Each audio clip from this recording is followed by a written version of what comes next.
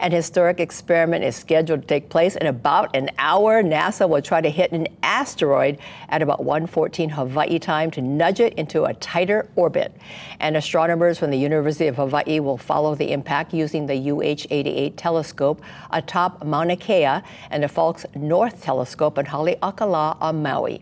Scientists will collect data to determine how the asteroid was impacted. As ABC's Rena Roy shows us, we've seen these kind of experiments in books and sci-fi movies, but this is the first time we're seeing it for real. It's a revolutionary experiment about 7 million miles away that could one day help save our planet. It is the first test of planetary defense technique. A spacecraft named DART launched last year, expected to slam head-on into an asteroid this evening at 14,000 miles per hour. The impact meant to nudge the asteroid Dimorphos into a tighter orbit around its companion space rock, a method that could be used to divert a killer asteroid headed for Earth.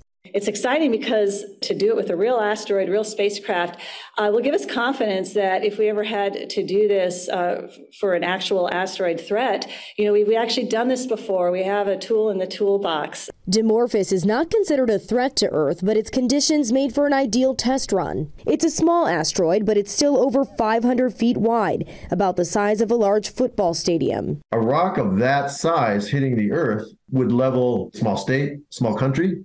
And asteroids have struck Earth. In 1908, a small asteroid hitting a forested area in Siberia, and in 2013 in Russia. We had a smaller asteroid, just 19 meters across, streak above the city of Chelyabinsk in Russia. Missed the city, but it did come close and put about 1,500 people in the hospital, collapsed a number of buildings, broke nearly every window in the city. A direct hit would have leveled the city. Thankfully, so far, nothing recent enough that it really has a large impact on our civilization, but it could happen. And it will take days or even weeks to find out if the crash was actually successful in changing the orbit. A tiny change in velocity is all it would take to protect the Earth from most asteroid impacts.